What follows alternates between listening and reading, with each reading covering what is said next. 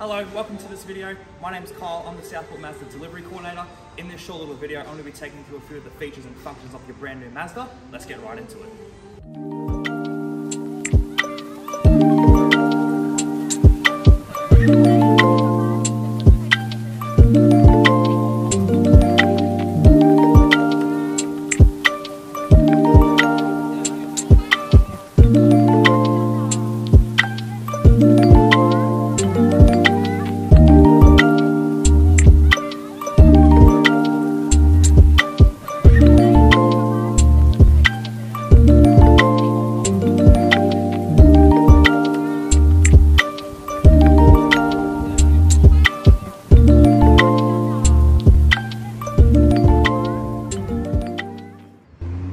Starting things off with the outside of the car, just getting into the car with your Mazda key fobs. On the Maxx Sport, on the side, you've got your lock and unlock buttons respectively. Hit the unlock button and you're in your car. Just before we jump into the car, just in your door here, you see you have your 4 window switches. On the right, your child lock for your windows. The buttons and switches on the left fold in your side mirrors. And the joystick is to adjust your mirror's positioning. Coming down from there, you can see you've also got your fuel latch and also your bonnet latch. Up from there, you can see you've got your I-stop off button, lane support off button, and your traction control off button as well. Once you've jumped into the car, to start the engine, simply put your foot on the brake pedal, start-stop button lights up green, and give it a press.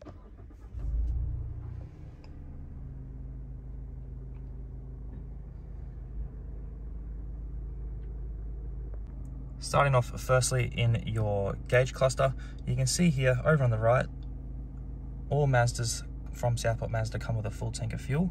So you can see there your full tank of fuel, engine temperature. In your middle where your digital cluster is, down on the bottom right is the car's odometer, and above that is your range. Up on the top left is your built-in traffic sign recognition system, which also comes up on the car's built-in active driving display, as well as your speedo. It is worth noting as well, if you wish to adjust your heads-up display up and down with your Mazda entertainment screen, using the command dial, you rotate it over to the right to settings and push it to select. The first menu that comes up is your active driving display. This is where you can select height by simply pushing the dial again. And when you look back at the windshield and rotate the dial, you can see the grid will come up, and that's how you can position it where you need. Moving back a little bit to your steering wheel, over on the right hand side you do have your auto headlights and indicators. Over on the right hand side of the steering wheel buttons, you have your cruise control, you have your on and off buttons, set plus and set minus, and on the left you have the switch to adjust the car's distances for the radar cruise control. Turn the system on, set the speed limit like you normally would, and when you use the arrows here, they'll come up in your cluster. Each rectangle represents a 2 car length gap to the car in front of it. 2, 4, 6, or 8 car lengths. Over here on the left, you have your windshield wipers, automatic windshield wipers, of course. And then on the left here, you have the buttons for your volume, voice commands, change songs, and then answer and hang up the phone for the car's Bluetooth. Coming down into the middle where the climate control is, the CX-5 Maxx Sports come with the dual zone climate control, meaning the passenger and driver can have your different temperatures, and whatever the driver's side has is what the rear air vents get for your rear seat passengers. But as you can see, all the buttons, you've got your power, outside air, inside air for your filters, front and rear windshield demisters, and then down below here, button here switches between your face and feet and windshield, fan speeds plus or minus, and then you can toggle between AC off, AC on, or AC eco. Coming from the air conditioning unit just below the gear selector, off to the side, worth noting, you do have the car's sports switch here. Pushing that forward will toggle the gauge cluster into its sports mode, and this will over rev the car to help you get up hills faster. Moving below the gear selector, here is the main commander dial for the screen, and complemented to the right is the car's handbrake. Now with the handbrake, you do need to have your foot on the brake pedal to use it, and you push it down to turn it off, and you click it up to turn it on. The button below the handbrake is the auto hold. When this is activated, this means you can take your foot off the brake pedal when you're stationary, and the car will hold itself in place until you accelerate. Moving to the main commander dial here, you do have two dials. This little tiny one on the left over here, this is your volume, so you can rotate this left and right to increase and decrease your volume, or you can push it to mute. Don't forget, you do have the volume buttons on the steering wheel on the left hand side here as well. Down at the dial as well, there's a few buttons situated around it. You do have your favorites button here. Pressing this button will bring up your favorites menu, and this is where you can load up your favorite radio stations, contacts, and your addresses for your sat nav. Above, you've got your three shortcut buttons: music, home, and navigation. These will cycle between your three main screens. Music will take you to your entertainment screen.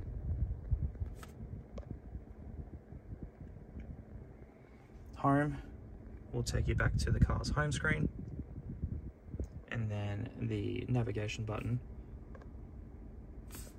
pressing this, will bring open the car's GPS. Starting off first with the navigation screen, it is worth noting when you are putting in an address, you must be stationary with the car's handbrake turned on. Otherwise, the car will think it's in motion and won't let you enter an address. To enter an address, you can use the touchscreen function, as I just mentioned. New destination is that button just there. So you press this flag with a plus on it to bring open your menu. And you can see here, you've got your four main menus. Find address is how you can search for someone's house. Navigate home is how you can program home into the car. Find places is how you can search for locations such as fuel stations, parking lots, theme parks, restaurants. And favorites is how you can install your favorite addresses into the car. To put in an address, it is quite simple. When you press on the find address option, it brings open the menu just here. Now, depending on what state you're in, the car will know to preset Queensland, New South Wales, Victoria, wherever you might be. So you simply put in the suburb, street name, and house number. For example, you can type in Southport, which is of course where we're located here. Enter your street name. And then from here, you can enter the house number, or you can simply just select the entrance to the street. Doing either or will take you to this little menu here just to finalize everything. And then when you hit navigate to, the car will begin a 10-second countdown just to calculate the fastest route. If you want to bypass this, you can just press the dial to bypass it, and then you're away. When an address is put into the car, parts of the sat nav will come up on the active driving display out in the distance. As you can see here, it says turn left in Rawlins Street in 90 meters, which is exactly what it's showing us on the screen as well. Down on the dial in the middle, when you press the home button to go back to your home screen, you are then presented with your 5 main menus here. Over to the left, if you push this, your applications, this will come into your fuel economy and your vehicle status monitors, and also your Apple CarPlay and Android Auto. Fuel economy monitor, just selecting this. This is how you can monitor your car's fuel economy in depth. Let's go back. You can press the back button situated to the right hand side of the dial. Next menu, of course, and vehicle status monitor. In your gauge cluster, because it is a digital screen, if the car ever has any warning lights come on the dash, the car will tell you, and then you can enter your vehicle status monitor here, and you can choose your warning guidance. Of course, there's no warnings found. And the next menu here is your maintenance. This is how you can go through your car's servicing computers. Back to the home screen, the next menu is the entertainment function. You can push the dial, or as mentioned earlier, you can simply just press the entertainment shortcut button down above the dial. From here, you can select FM, and this will go to your radio. It is worth noting, every time you hover over a button, the car will tell you what it is before you press it. So for example, here is your station list. So pushing on this with the dial, bring open the station list, and the car will automatically preload the local stations based on the strongest signal, and you find which one you want and you select it, and that'll lock it in until you change it. A couple extra buttons worth noting: you do have scan and tune, of course. This is how you can come in. You can actually manually tune stations into the car if you wish, and then you just push the dial to select it. And over on the very, very far left, entertainment, this is how you can switch between FM, AM, digital radio, and Bluetooth once your phone is connected. On the subject of Bluetooth, this middle menu just here, your communication menu, when you press on this with your dial, if there's not a phone connected, you'll be presented with this screen here. Simply select connect, and then select add new device. A 3-minute timer is presented, and you go onto your phone, go into your settings, go into your Bluetooth menu, and it should just be called Mazda. You press on that, check for a pairing code, press pair, and the car will connect to your phone automatically and also download your contacts if you allow it. As we plug our USB into the top USB port there and have our phone plugged in, you'll then get the option on your Mazda screen here for Apple CarPlay. Simply push the dial to agree. You'll then get a prompt on your phone. Just press allow, and then Apple CarPlay will activate automatically for you. Now, as you control your music, home, and navigation buttons, these will go between all of your apps. Last menu over here on the far right is the settings for the car. So as mentioned earlier in the video, this is how you can come in and move up and down the active driving display. With the dial, if you toggle it left and right like a joystick, this is how you can go between your different menus: display, safety, sound, clock, vehicle, devices, and the car's system settings. In the CX-5 Maxx Sport, these are all your safety features, of course. Distance and recognition support system is the car's radar cruise control. SBS is your smart brake support and your smart city brake support. This is the emergency braking systems in the car that take action if the car determines you're going to have a crash. Blind spot monitoring system: in your side mirrors, a little orange light will illuminate when someone enters your blind spot, and if you indicate when someone is in said blind spot, the car will beep through the speakers and the blind spot systems in the mirrors will flash at you. Lane keep assist system. The lane keep assisting system aids the car back into the middle of the lane if the driver gets too close to the white lines on the road. In your gauge cluster, if you look in your gauge cluster, you can see there is 2 black lines in the middle of the gauge cluster, as indicated just there. They illuminate white when the car picks up the lanes, and they flash orange at you when the car activates the lane support system.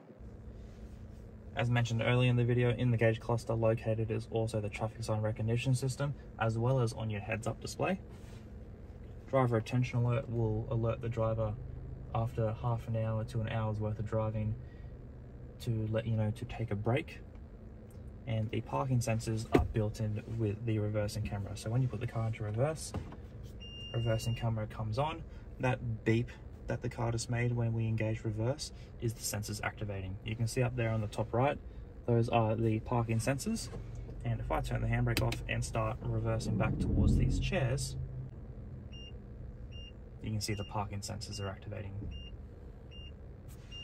So there you have it. That's a video on the features and functions of your brand new Mazda. Congratulations again. Please make sure to leave a like and a comment down below of what you found useful in the video. Also, just let us know how you're going with your brand new car. Let us know what you love about it. My name is Kyle. Congratulations again from all of us here at Southport Mazda. Welcome to the Southport Mazda family.